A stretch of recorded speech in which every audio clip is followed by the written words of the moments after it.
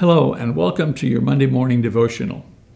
Several years ago, a Christian woman asked me what she could do for her father, who is not a Christian and who is dying of cancer.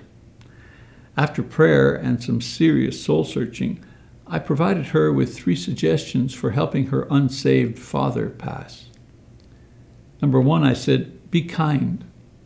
Dying without Christ is a terrible, frightening experience. Not having the comfort of the gospel leaves one alone to face death. Being helpful and compassionate, even to those who refuse Christ, is not wasted because Christian love glorifies God in every circumstance. In this regard, Jesus said, "Let your light shine before men in such a way that they may see your good works and glorify your Father who is in heaven." Matthew 5, verse 16. The second suggestion I made was to pray. Pray for recovery, for comfort, for repentance. Pray for mercy. As a Christian, you are the only one who has access to God in prayer, so take advantage of this important privilege.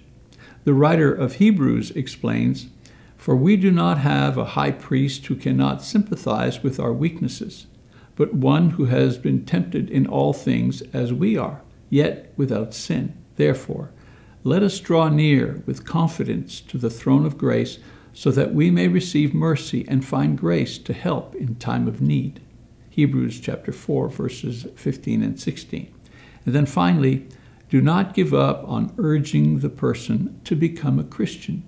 If the lesson of the thief on the cross teaches us anything, it teaches us that God's love is much deeper than we realize. He is prepared to accept sinners who truly repent at any time. So, never stop pleading with them to be saved. Be ready to share the gospel with them right to the end. I hope these few ideas can be helpful. I'm Mike Mazzalongo for BibleTalk.tv. Discussion questions. Number 1, describe the efforts and results you have had in sharing your faith with relatives and friends. Question number 2, what would you say to comfort someone who has lost a friend or family member to suicide? Question number 3, what words would you like engraved on your tombstone? Why?